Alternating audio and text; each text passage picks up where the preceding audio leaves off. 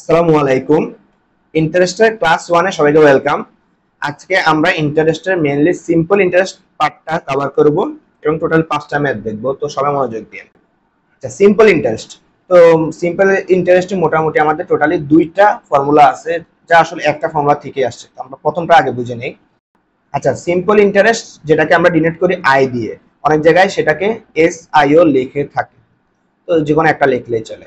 আচ্ছা, তো simple interest I equal to P R টি, পুরোটার নিচে 100 আছে। আচ্ছা, এখন কোনটা কি সেটা পরিচয় দেখি। পি ইকুয়াল টু হচ্ছে প্রিন্সিপাল অথবা আমার আসল অথবা যে টাকাটা আমি ইনভেস্ট করি, অন্য জায়গায় ইনভেস্টমেন্ট লেখা থাকে। T equal to time in ইয়ার, মানে যে সময়ের জন্য আমরা টাকাটা ইনভেস্ট করি সেটা আমরা টাইম বলতেছি অথবা টি বলতেছি, এবং সেটা সবসময় আমরা ইয়ারে কাউন্ট করি, মাসেও না দিনেও না। আর আর মানে হচ্ছে ইন্টারেস্ট রেট, এবং এটা সবসময় আমাদের পার্সেন্টে দেওয়া থাকে, কিন্তু আমরা পার্সেন্ট জিনিসটা ম্যাথে অ্যাভয়েড করার জন্য এই যে ফর্মুলাটা আমরা নিচে 100 দিয়ে ফেলছি, আমাদের এখানে ঝামেলা তাহলে হবে না। I equal to simple interest আগে বলে দিছি, আর এ equal to amount on simple interest হচ্ছে এটা, মানে কি, এবং এটা সূত্রটা হচ্ছে যে এটা এ equal to P plus I. এটা কিভাবে বুঝবো? মনে করেন আপনি একটা ব্যাংকে 100 টাকা রাখছেন 10%-এ, আর আপনাকে কোশ্চেন করলাম যে 1 বছর পর আপনাকে কত দিছে, আপনি বললেন যে আমাকে 110 টাকা দিছে। তো এই যে 110 টাকা, এটাই আসলে হচ্ছে অ্যামাউন্টটা কিসের উপরে? সিম্পল ইন্টারেস্টের উপরে। মানে প্রিন্সিপাল 100 টাকা ইনভেস্ট করার পরে আপনি এক্সট্রা পাইছেন 10 টাকা। তো টোটালি হইতেছে আপনার কি অ্যামাউন্ট সিম্পল ইন্টারেস্টের উপরে। তো মোটামুটি এই দুটো হচ্ছে আপনার ফর্মুলা। এখন এই দুটো ফর্মুলা দিয়ে আমরা টোটালি 5টা ম্যাথ করব। ম্যাথ 1, Rahim has got 200 টাকা ইন্টারেস্ট অন হিজ 1000 টাকা deposit after 2 years. What is the interest rate? আচ্ছা, তো ম্যাথে বলতেছি কি, আমি 200 টাকা ইন্টারেস্ট দিছি কাকে? রহিমকে। সে ডিপোজিট করছে কত? 1000 টাকা। ডিপোজিট করা মানে কি? প্রিন্সিপাল। আর ইন্টারেস্ট কি সেটা আমরা বুঝতেছি আই। আর কয় বছরের জন্য? 2 বছরের জন্য, সেটাকে আমরা কি হিসাবে লিখি? টি। আচ্ছা, এখন তাহলে আমি আই জানি, পি জানি, টি জানি। এখন আমাদের ফর্মুলাটা কি ছিল? I equal to PRT by 100, এটা ছিল। এখন আমি কি বের করব? R। তাহলে R equal to I into 100 by PT।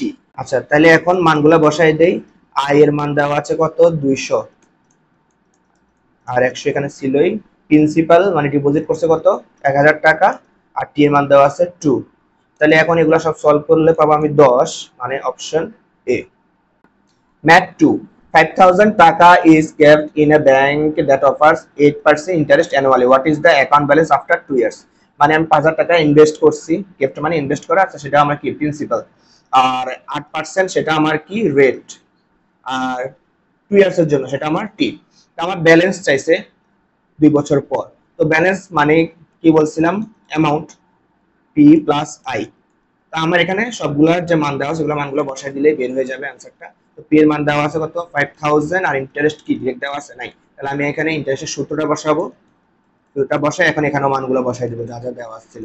তাহলে এখানে মানগুলো বসাই, মানগুলো বসালে এখানে পাবো 5000 ইনটু, আর এখানে দেওয়া আছে 8, টি দেওয়া আছে 2, নিচে 100। এগুলো সব যদি সলভ করি আমরা পাবো 5800, যা অপশন এতে আছে। Math 3, Jim wants to buy a car worth 1 crore taka in 5 years. He has found a bank that will give him 4% interest annually. What is the amount he should invest? আচ্ছা, তো ম্যাথে আমাকে বলতেছে আসলে আমি 5 বছর পর একটা গাড়ি কিনতে চাই যার দাম 1 কোটি টাকা, এবং আমি একটা ব্যাংক পেয়েছি যে আমাকে 4% ইন্টারেস্ট দিবে অ্যানুয়ালি। তাহলে আমার এখন কত টাকা ইনভেস্ট করা উচিত? মানে পিটা চাইছে আমার কাছে। এখন এই যে মানটা দাও সেটা আসলে কিন্তু অ্যামাউন্ট। এই ধরনের আর আসবে যেখানে আপনাকে বলবে যে আপনি একটা গাড়ি কিনতে চান, আপনি একটা বাড়ি কিনতে চান, অথবা যে কোনো কিছু, সেটার জন্য আপনার কত টাকা ইনভেস্ট করা দরকার, এটা আসলে আপনাকে অ্যামাউন্টটা কোশ্চেন করতেছে। তো অ্যামাউন্ট আমার কত দেওয়া? 1 কোটি টাকা। আমার প্রিন্সিপাল মানটা জানতে হবে। তো অ্যামাউন্টের সূত্রটা কি ছিল? P plus I. এখন এই ফর্মুলাতে আমরা মানগুলো বসাই দিলে আসলে প্রিন্সিপালটা পেয়ে যাব। অ্যামাউন্ট কত? 1 কোটি, 7টা শূন্য, 7। আর পি এর মান কত দেওয়া আছে? নাই, পি তো আমরা বেরই করব। আচ্ছা, আর ইন্টারেস্টের সূত্রটা কি ছিল? P R T by 100। ঠিক আছে, এখানে আমরা এখন সবগুলা মান বসাই দেই। 4, 5, 6, 7টা শূন্য। পি এর মান তো বের করে পি থেকে যাবে, এখানেও পি থেকে যাবে। আর এর মান দেওয়া আছে 4, আর টাইম দেওয়া আছে 5 বছর, নিচে 100। তো 4 × 5 এখানে 20, এটা 5 আসবে। আচ্ছা, তো এখানে আমি টোটালি সবগুলো যদি সলভ করে দিই আমি আসলে পাবো 83333 এবং চলতে থাকবে, যেটা অপশন এ তে আছে। Math 4, two banks offered interest rates of 5% and 7% respectively on savings account. Joy invested a total of 4,000 taka in the banks and in 1 year he got 250 taka interest in total. What is the investment in the bank with 7% interest? আচ্ছা, তো math পুরোপুরি sum up করলে আমি যা বুঝতেছি সে totally দুইটা ব্যাংকে invest করছে, একটা হচ্ছে 5%, একটা 7%। ইনভেস্টমেন্টটা ছিল টোটালি 4,000 টাকা, মানে আমার প্রিন্সিপাল 4,000 আর রেট দুইটা, এবং আমি টোটালি ইন্টারেস্ট পাইছি 250 টাকা। আচ্ছা, তো আমার বের করতে হবে 7% ইন্টারেস্টে কতটা ইনভেস্টমেন্ট ছিল।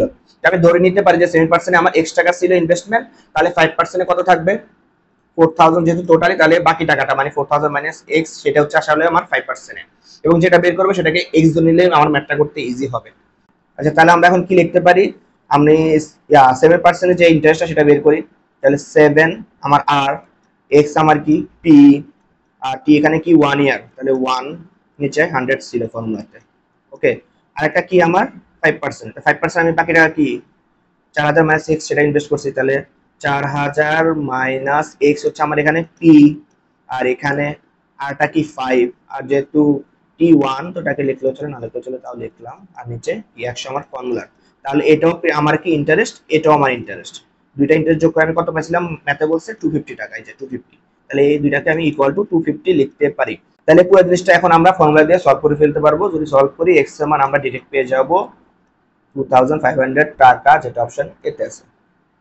Math 5, Noor invest 2,400 taka in the bank at 5%. How much additional money must he invest at 8% so that the total annual income will be equal to 6% of his entire investment? আচ্ছা, আমরা যদি এখন ম্যাথটা sum up করি তাহলে কি দাঁড়ায়, আমি 2400 টাকা ইনভেস্ট করছি, সেটা আমার কি প্রিন্সিপাল 5%, আর আমাকে এখন আবার বলতেছি যে বাড়তি কত টাকা আমি 8% ইনভেস্ট করলে 5% আর 8% মিলে যে টোটালি আমি ইন্টারেস্টটা পাবো সেটা 6% ইন্টারেস্টে পাওয়ার সমান দাঁড়াবে। কিভাবে লিখতে পারি, তো 5% কত দিছি আমি 2400 টাকা, এখান থেকে কি পাবো আমি 2400 টাকা আমার পি, আর 5 হচ্ছে কি আমার আর, কয় বছরের জন্য, 1 বছরের জন্য, যেহেতু টাইম বলে না আমরা একই ধরে নিব, এক না লিখলেও চলে, আর নিচে কি 100। এরপর কি বলছি, এডিশনাল কত টাকা আমাকে ইনভেস্ট করতে হবে যাতে আমি 8% পাই, তো এডিশনাল টাকাটা আমি ধরলাম x টাকা ইনভেস্ট করলাম 8% 1 বছরের জন্য, টাইম নাই মানে 1 বছর ধরে নিলাম। তাহলে এই যে 2400 টাকা আর x টাকা আমি ইনভেস্ট করলাম, সে টোটালি ইনভেস্টমেন্ট আমার কত পার্সেন্ট সমান বলছে, 6% এর সমান।